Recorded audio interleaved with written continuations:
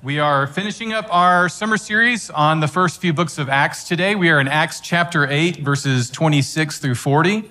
And next week, we start our sermon series that's going to lead us through the end of the year in the book of Hebrews. Hey, if you don't have a Bible, this morning is going to be a whole lot more enjoyable and accessible to you if you grab one of these blue hardback Bibles. They're all throughout the room. They are yours for the taking. If you don't have a Bible at home, please take it as our gift to you. Turn to page 1089 in those blue Bibles if you need a page number. We're looking at Acts chapter 8, verses 26 through 40. And I owe a lot of the sermon in the inside I got this morning from Dr. Michael Kuhn, who's one of our supported missionaries. And we're going to get to hear from Michael Kuhn in October, but I want to give him a shout out and an acknowledgement for opening up this passage to me in a new way at our General Assembly this past summer. So with that in mind, though, friends, let's look at Acts chapter 8, verses 26 through 40. Friends, hear the word of the Lord to us. Now an angel of the Lord said to Philip, "Rise and go toward the south to the road that goes down from Jerusalem to Gaza. This is a desert place." And he rose and went, and there was an Ethiopian, a eunuch, a court official of Candace, queen of the Ethiopians, who was in charge of all her treasure. He had come to Jerusalem to worship and was returning, seated in his chariot, and he was reading the prophet Isaiah. And the Spirit said to Philip, "Go over and join this chariot." So Philip ran to him and heard him reading Isaiah the prophet and asked, "Do you understand what you are reading?" And he said, "How can I unless someone guides me?" And so he invited Philip to come up and sit with him. Now, the passage of the scripture that he was reading was this: "Like a sheep he was led to the slaughter, and like a lamb before its shearer is silent, so he opens not his mouth. In his humiliation, justice was denied him. Who can describe his generation? For his life is taken away from the earth." And the eunuch said to Philip, "About whom, I ask you, does the prophet say this? About himself or someone else?" Then Philip opened his mouth, and beginning with this scripture, he told him the good news about Jesus. And as they were going along the road, they came to some water. And the eunuch said, "See, here is water. What prevents me from being baptized?" And he commanded the chariot to stop, and they both went down into the water, Philip and the eunuch, and he baptized him. And when they came up out of the water, the Spirit of the Lord carried Philip away, and the eunuch saw him no more and went on his way rejoicing. But Philip found himself at Azotus, and as he passed through, he preached the gospel to all the towns until he came to Caesarea. Friends, the grass withers and the flower fades, but the word of our God remains forever. This is the word of the Lord. Amen. Would you keep that Bible open as we pray together now? Father, we love you this morning, and we thank you for the good news of the gospel.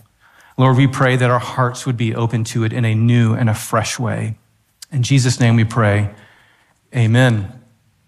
Do you think the gospel is good news? I think a lot of times people forget the gospel is good news. I don't know if this image makes sense to you, but, our fallen world and our fallen natures are such that I really picture my heart is kind of like hard soil. Do you garden? Have you ever come across hard soil? And every day I have to sort of take some tools and burrow the gospel seeds down into my hard heart. Because every night when I go to sleep, my hard heart sort of pushes out the grace of God, and I wake up a sinner all over again. And I've got to continually beat the grace and the goodness of God into my heart, because my natural heart is here to forget about it and to push it out. Well, friend, I want to encourage you to look down at Acts chapter 8 this morning, and if nothing else, my heart's desire for you this morning is to see the glory and the beauty and the grace and the goodness of Jesus Christ this morning. So I don't know why you came to church this morning, but you're going to hear a lot about Jesus and how great he is this morning. And if you're a Christian, I could not say anything more exciting than what I just said. Look at Acts chapter 8, verse 26. We're finishing up our section on the early church, Acts 1 through 8. And what happens? Look at verse 26. Now, an angel of the Lord said to Philip. Now, pause right there. There is an apostle named Philip, but this is Philip the deacon. So if you remember from a few weeks ago, we are introduced to some deacons. So now Philip is told by the Lord to rise and go to the south, to the road that goes down from Jerusalem to Gaza. Now, you've probably heard of the Gaza Strip that's still a part of Israel to this day, right? And if you sort of focus on, if you could imagine like a map of Israel, there's Jerusalem, the capital, right? And then down to the south, there's Gaza. And so the reason he's being sent there is presumably because the Holy Spirit has a plan for him. But you may remember from the book of Acts, Jesus says that the apostles and his people are going to be his witnesses in Jerusalem, in Judea and Samaria, and then to the ends of the earth. And so last week, if you were here, we talked about the gospel going to Samaria. And now we're seeing the gospel going to the regions of Judea, including all the way down to Gaza. And now you and I are going to be introduced to a man who was from the land of Cush, or what we might call Ethiopia. He's an African, so his skin would have been black. And what's fascinating is he represents for many Israelites what they would have deemed the ends of the earth. It's the exotic Timbuktu, the strange world, Xanadu, right? Whatever you want to call it, right? The Ethiopians were the ends of the earth to many of the Israelites. And so what we're seeing is the gospel, according to Acts, has gone from Jerusalem on Pentecost. It's now gone into Samaria, and now it's reaching the edges of Judea and all the borders of Israel, and now it's starting to go to the ends of the earth. And you and I are introduced to the first black man that comes to faith in Jesus Christ, the Ethiopian eunuch. As early as the church exists, it is for all people from every ethnic group. Isn't that beautiful? It's right here in Acts chapter 8, verse 26. Now, of course, Luke tells us this is a desert place, so Philip is not going on vacation here. That's the point of that, right? This is a strange place. Philip doesn't exactly know why he has to go down to a desert place, but look what he does. Philip obeys. So he rose and he went and he obeyed the angel. And there he meets an Ethiopian man, a eunuch, a court official of Candace, queen of the Ethiopians. And this man was in charge of all of her treasure. Now, an Ethiopian man, of course, he's an African man. A eunuch would have referred, unfortunately, in the ancient world, men oftentimes they had their genitals mutilated. They were either cut off completely in many ways, or they were crushed. But a eunuch was a man who had had his genitals mutilated. And probably the reason why this man had had his genitals mutilated like this was because he was a slave. And he worked for the queen. Her title is called Candace. That's not her first name. That's her title. You know how like Pharaoh is a person, but it's also a title? Or like Caesar. It's like, well, which Caesar? Or which Herod? There's a bunch of them. Well, Candace was just the title for the queen of Ethiopia, the queen of Cush, if you will. And this man is a eunuch. And if you're a eunuch, that means you'll never have what? It means you'll never have children and you'll never be married, probably. Never married, definitely you're never having kids. In the ancient world, what do you think was more important to people, money or kids? It was their name, right? The name, my name will continue. You know, if you read the Old Testament laws, if a guy dies, his brother is supposed to have a son on his behalf so that his original name would continue. This man's name will be cut off when he dies. He has no hope for a future. He's a eunuch. He's an Ethiopian. But look what verse 27 says. But he had come to Jerusalem to worship. And he was returning. He was going back to the land of Cush. He was going back to Ethiopia, seated in his chariot, and he was reading the prophet Isaiah. Now, what's especially fascinating about this is we start to see that this man had some wealth. He had presumably like what you and I might consider a good job in the ancient world because he has enough money to acquire a scroll of the prophet Isaiah. And he's educated enough that he can read it. We aren't told if it's an Hebrew scroll, but I tend to think this is a Greek translation of Isaiah based on the passage that is quoted right here. But either way, he's an educated man. He may think of it as injustice, but on the other side, he has a pretty good job. He works for, goodness, the queen of Ethiopia. And he can travel. He can go celebrate whoever he worships. He can go to Jerusalem. But what's interesting about him going to Jerusalem, look down at verse 27. It says, where did he go to worship? What city does he go to worship? He goes to Jerusalem. Okay, so the Bible scholars in the room, if you were an African, do you think you would stick out in Israel? you would stick out. You would not have been circumcised. You probably were not Jewish. Everybody could probably tell that immediately. Bible scholars, if you're a eunuch and you're not a Jew and you want to go worship the one true God because the gods of Cush are nothing, and you want to know the true God of the world, you go to Jerusalem. And when you go to Jerusalem, if you're a eunuch, can you enter the temple? Deuteronomy 23, verse 1, let no male whose genitals are crushed or cut off enter the assembly of the Lord. So this man wants to know God. This man has been the victim of injustice. He's a slave. He has been mutilated and crushed. He'll never have kids. And yet he wants to know God. And he goes to Jerusalem to worship. He doesn't get to go into the temple, but he's there. He's as close as he can get.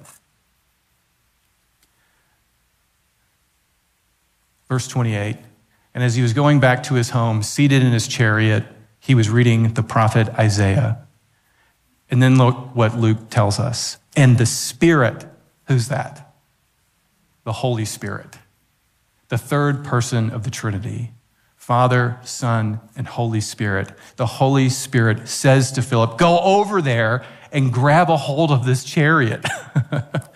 Remember? The angel had said, go out into the wilderness, go into the middle of nowhere, go out to Merlin. You'll meet somebody, right? I apologize if you're from Merlin. I've never been there. I've heard it's nice. All right. You could imagine why he would maybe be surprised at seeing this very wealthy chariot with an African man.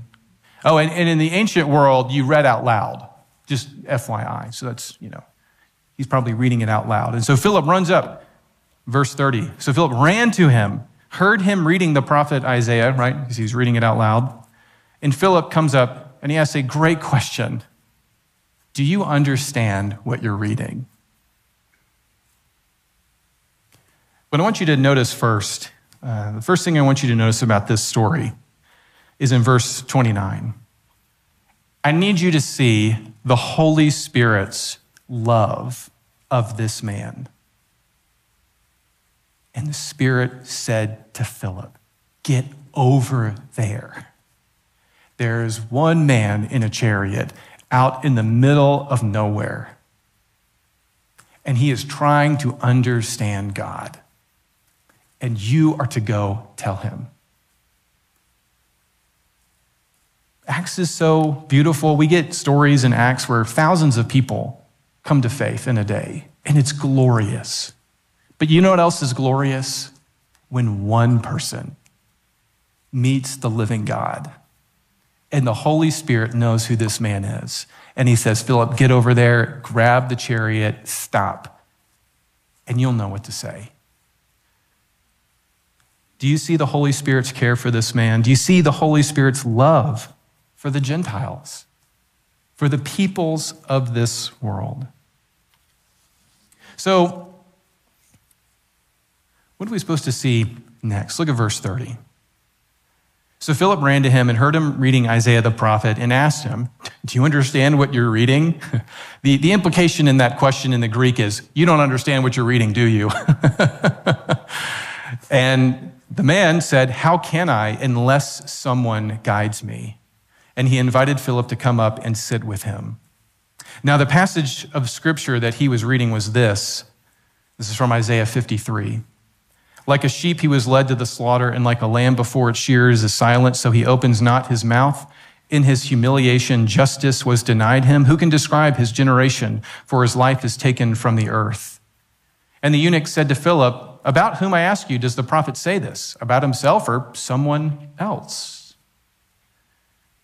Now, what I want you to see in verses 30 through 33, the first thing I want you to notice is the way that you and I come to know God, the way that you and I know the true God is through Scripture. How do you know who God is? Christian, how do you know who God is? You know him through his revealed word, That's how we know who God is. He has spoken to us. If you want to hear his voice, you can open up his scriptures. That's how you and I come to know the God of Israel, the God who made you. You can hear his voice today. You're hearing it right now. How do you and I know God? We have the word of God. But notice what we see in this story. Philip says, do you understand this book? Now, of course, he doesn't have a book. He has one scroll of the prophet Isaiah. And how does the man respond? How does the eunuch respond? He says, well, how am I supposed to understand unless someone guides me? And this is such a profound realization, friend, if you can see it. We know God through the scriptures. We know him through his word that he has given to us. But God also chooses to commission us, his church, to tell other people about the word of God. You, Christian, are commissioned. You are empowered by the Holy Spirit. You are called by your Savior to share the word of God with the people who are desperately in need of the grace and the healing of Jesus Christ. Friends, you can do this by, a basic way would be to invite somebody to do the word one-to-one. We've offered several trainings on that, and we would love for every member of our church, at least once, to agree to read the Gospel of John with someone who's not a Christian. Just do it once in your life. Chances are, if you ask 3 people, 2 of them are going to say no, and 1 of them will say yes. But you know what? If that's your batting average, buddy, you're an all-star. If you bat .333, that's pretty good. What might happen if you shared the gospel with somebody? We are called, like Philip, to explain. Here's what's going on in Isaiah. Can I tell you about Jesus?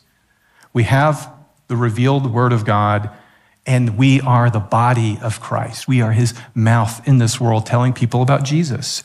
But here's the thing. I can talk till I'm blue in the face, and most of you are never going to do that. Most Christians live their whole lives and they never lead anybody to the Lord. They never tell anybody. So I don't say that to, shame you. I want you to step back and I want you to think for just a second about why that's the case. Why don't we tell people about Jesus? And here's what I think. This is just my opinion. I think it's because we don't really believe the gospel's good news for people.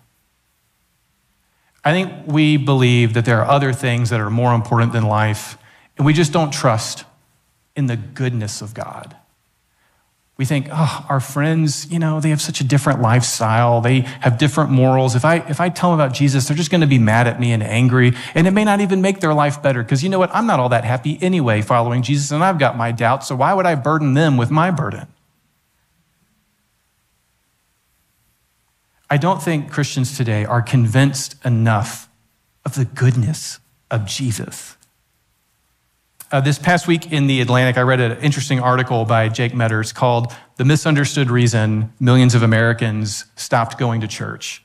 And he's talking about why Christians have maybe lost this sense of not just church, but like why Christianity itself matters.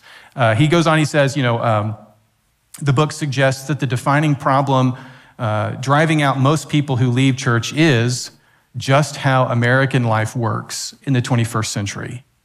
Contemporary America simply isn't set up to promote mutuality, care, or common life. Rather, it is designed, and this is why I think people lose the gospel. Contemporary American life, the life that you woke up to today, the things you're thinking about this week, those things are designed to maximize individual accomplishment as defined by professional and financial success. Such a system leaves precious little time or energy for forms of community that don't contribute to one's own professional life, or, as one argues, the professional prospects of one's children. Workism, that is living for the sake of work, reigns in America, and because of it, community in America, religious community included, is simply a math problem that doesn't add up. What he's getting at is I think Christians, we don't remember the goodness of God. We're not convinced that God is as beautiful as the gospel says he is. Instead, we worship work and we worship financial success. They are our gods. We bow down to them, and we teach our kids to bow down to them.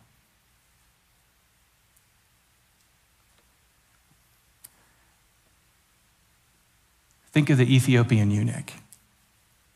He has, on some level, a great job. He works for the queen. He can go wherever he wants. He can buy the scroll of Isaiah. He has financial success, and he's got a great job. Outwardly, he is successful. Inwardly, there is a crater in his soul. Yes, he has a great job, and yes, he has money, but guess what? He's also a slave. Why is the gospel good news? The next thing I need you to see is I need you to understand the story and the meaning of this eunuch. Think about it this way. This eunuch, in a sense, is a powerful man, right? He can buy, he can travel, he's got a good job, he's got financial success, he has a profession. And yet, all of those things, money, success, the gods of his own people, it's like ocean water. It can't actually satisfy the thirst in his soul because he's got to go to Jerusalem. And even they won't even let him into the temple, but at least that's something real. And those false gods, it's like ocean water, right? And if you have a wound, you can't put ocean water on the wound, it'll burn. So what does he do? He goes to the wells of salvation in Israel. He goes to the one true God. But he's not allowed into the temple. It's because he's a eunuch. And although he has a great job, he really doesn't have control over his life. He is controlled by money, and he is controlled by his boss. So as you think about this man, can you picture him in your mind's eye? Can you do that for just a second? Try to picture an ancient African man sitting in a chariot, castrated, working. At a profound level, he is humiliated by his status as a eunuch. He's the victim of injustice. He is quite literally oppressed by the viciousness of our world. You take a man like that, broken by this world, cut off, no future, no name. Sure, he can live for the gods of wealth and work, but those are never going to satisfy.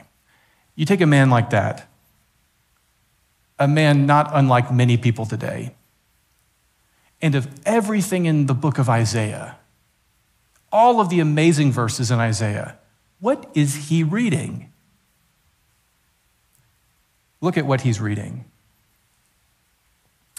Like a sheep, he was led to the slaughter, and like a lamb before its shearer is silent. Those are cutting images of an innocent man being led to a slaughter and being cut. But he opens not his mouth. In this man's humiliation, justice was denied him. This man is the victim of injustice. He's humiliated. He's been cut. Who can describe his generation? That word generation right there, if you read the NIV, is also translated posterity, descendants. You might translate this as, where's his family? For his life is taken away from the earth. This man has no everlasting name. Where's his family? And what does the eunuch ask? Who is he talking about? Because the eunuch is wondering, is Isaiah like me? Will this suffering servant be like me? Is there someone who has also experienced injustice? What is this passage about? Verse 35. Philip opened his mouth. That's Bible for I'm speaking on behalf of God right now. Of course he opens his mouth. The point is, he's going to speak on behalf of God. And beginning with this scripture, he told him what? Buddy, I have the greatest news you will ever hear. And beginning with this scroll, he tells him about Jesus. Flip over in your Bible to page 729. Go to Isaiah 53. I don't know why you're here this morning, but I'm hoping it's to learn about the greatness and the glory of Jesus Christ. Isaiah is an Old Testament prophet foreseeing the day that the Messiah would one day come and redeem our vicious world. Pastor Richard already quoted from Isaiah 53 this morning. So if you start in verse 3, page 729, Isaiah 53:3, we learn this about the Messiah. Remember, the eunuch is saying, what is this story telling me about? It says, this man was despised and rejected by men, a man of sorrows and acquainted with grief. And as one from whom men hid their faces, he was despised, and we esteemed him not. But surely he has borne our griefs and carried our sorrows. Yet we esteemed him stricken, smitten by God, and afflicted. But he was pierced for our transgressions. He was crushed for our iniquities. Upon him was the chastisement that brought us peace, and with his wounds we are healed. All we like sheep have gone astray. We have turned everyone to his own way. And the Lord has laid on him the iniquity of us all. And then look at verse 10. Yet it was the will of the Lord to crush him. He has put him to grief. But when his soul makes an offering for guilt, he shall see his offspring. He shall prolong his days. The will of the Lord shall prosper in his hand. And out of the anguish of his soul, he shall see and be satisfied. And by his knowledge shall the righteous one, the Messiah, my servant, make many to be accounted righteousness. And he will bear their iniquities. Friends, what Philip tells this eunuch is the gospel. That the solution to the viciousness and the sin and the fallenness of our world is such that God entered our world. He became the victim of injustice. In his humiliation, justice was denied Christ. He died on a cross, not because any deceit was found in his mouth, but so that he could bear the punishment of our sins, so that he could take the brunt of the chastisement and the punishment that you and I deserve, and so does this world deserve. And he takes it upon himself and he gives it as an offering, a guilt offering for this broken world. He dies for our sin, and he's raised to new life, and he prolongs his days. He somehow dies and yet has many offspring. Even though all of us have gone astray, even though all of us have sinned, God laid on Jesus the iniquity of us all. There is salvation. Friends, the goodness of the gospel is that Jesus loves this broken world so much that he came to die for it. He came to die for broken people like you and broken people like this eunuch. That is the good news of the gospel. Verse 36. And as they were going along the road, they came to some water, and the eunuch said, "See, here is water. What prevents me from being baptized?" You know, if you read Acts chapter 2, what must I do to be saved? Repent and be baptized in the name of the Lord Jesus. So what happens? He commands the chariot to stop, verse 39, and Philip and this man both go down into the water. Can you picture it in your mind? Philip and the eunuch, and Philip baptizes him right there. If I'm not mistaken, we're going to get to see a baptism next week. Someone professing faith in Jesus. He gets baptized. Probably immersed, but not totally sure. But I think he was. Probably immersed 3 times, honestly. Then to finish up, look at verse 39. When they came up out of the water, who appears? Who's behind all of this? This Holy Spirit who loves this man. The Holy Spirit who loves you. And he whisks him away. Now, Philip goes off to Azotus and other communities telling people about Jesus because he's convinced of the goodness of God. But it's interesting because it says that the eunuch goes away rejoicing. Do you see that? The eunuch leaves and goes back home, presumably rejoicing. Now, pause for just a second. Why is he rejoicing? He's heard about Jesus. He knows he's going to heaven. But has Philip healed him? Has he had a physical healing? No. Will this man ever have kids? Is that what's always promised, that every physical problem is going to be healed? No. What happens is he's rejoicing for a different reason than simply physical healing in his life. He's still a eunuch. He's still castrated. So why is he rejoicing? I think he's rejoicing because he has Isaiah on the journey back. Go back to Isaiah. Turn to page 730. We don't have time to read all of Isaiah 54 through 56, but I wish we did. After this section about Jesus taking the punishment for our sins, how do people respond to the message of Jesus? What does Isaiah call us to do? Look at Isaiah 54. Sing, O barren one who did not have kids. Break forth into singing and cry aloud. Make a bigger tent. God is going to give you a huge family. Look at verse 5. For your maker is your husband, the Lord of hosts is his name, and the Holy One of Israel is your Redeemer. The God of the whole earth, he is called. And then look at Isaiah 55, verse 1. Come, everyone who thirsts, every Ethiopian who knows the gods of Cush will never satisfy. Come, everyone who thirsts, come to the waters, and he who has no money, come buy and eat. Come buy wine and milk without money and without price. Why do you spend your money for that which is not bread? And why do you spend your labor on that which does not satisfy? Listen diligently to me and eat what is good, and delight yourselves in rich food, and I will make with you an everlasting covenant. Why slave for the gods of work and financial success? Why do you labor for that which does not satisfy? And look at Isaiah 55, verse 12. For you shall go out in joy and be led in peace.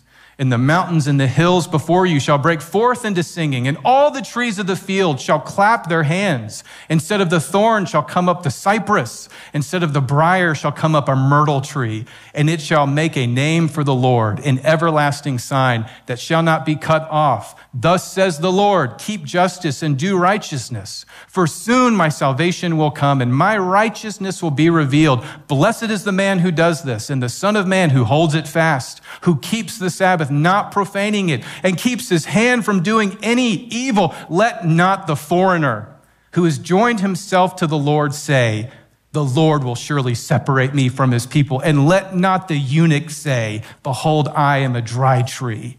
For thus says the Lord to the eunuchs who keep my Sabbaths, who choose the things that please me and hold fast to my covenant, I will give you in my house and within my walls a monument and a name better than sons and daughters. I will give them an everlasting name that shall not be cut off. And the foreigners who join themselves to the Lord, to minister to him, to love the name of the Lord, and to be his servants, everyone who keeps the Sabbath and does not profane it and holds fast to my covenant, these I will bring to my holy mountain and make them joyful in the house of prayer. Their burnt offerings and their sacrifices will be accepted on my altar, for my house shall be a house of prayer for all peoples. The Lord God, who gathers the outcasts of Israel, declares, I will gather yet others besides those already gathered. Let not the eunuch say, behold, I am nothing. I give him something better than sons and daughters. I give him a monument and an everlasting name. No longer will he not be allowed in the temple. He will come, for my house shall be a house of prayer for all nations. Friends, this is an invitation to see the goodness of God. Let's pray. Father, we thank you that one day we will feast in the house of Zion, that you promise that on that mountain you will remove the covering that is cast over all peoples, the veil that is spread over the nations, and you will swallow up death forever. And you, Lord, will wipe away every tear from our eyes, and you will remove the reproach, for you have spoken. Lord, we pray, behold, you are our God. We have waited for you, and you have saved us. You are the Lord.